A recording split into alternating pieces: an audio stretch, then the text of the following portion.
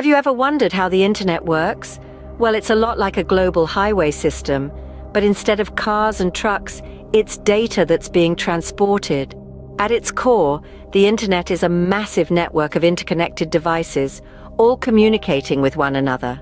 These devices include everything from the computer or smartphone in your hand, to servers in data centers, to routers that direct traffic. And just like cars on a highway need rules of the road, these devices need standardized communication protocols to exchange data.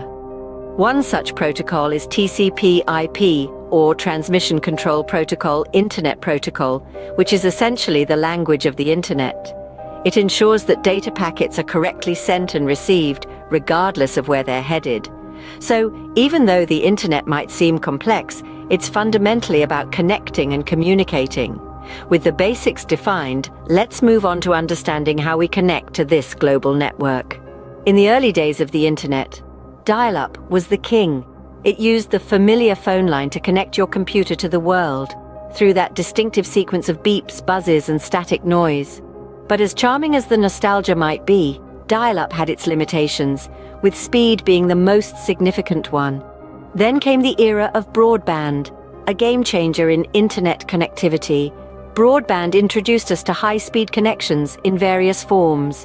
There's digital subscriber line, or DSL, which repurposed our existing phone lines. Cable internet tapped into our TV cables and offered even higher speeds. Fiber optic connections, the speed demons of the internet world, used light signals to transmit data at lightning-fast speeds. And for those in remote areas, there was satellite internet, although it did suffer from latency due to the long distances involved. While these wired connections have their merits, the rise of wireless technology has revolutionized our approach to internet connectivity. Wireless connectivity, the freedom to connect from anywhere. The advent of wireless connections like Wi-Fi and mobile data such as 3G, 4G, and the lightning-fast 5G has revolutionized the way we access the internet. These technologies provide us with the convenience of connecting to the internet from almost anywhere, anytime. But let's not forget Ethernet, a stalwart in the world of connectivity. Ethernet connections use cables to directly link devices to a network router or modem.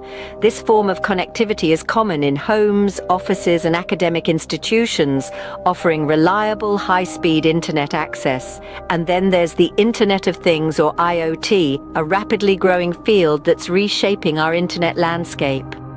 IoT devices, ranging from smart appliances to wearable tech, utilize wireless technologies to communicate with each other and the internet. This enables seamless integration and automation in various aspects of our daily lives and industries. From wired to wireless, traditional to cutting edge, understanding these means of connectivity is a stepping stone in the fascinating realm of computer science.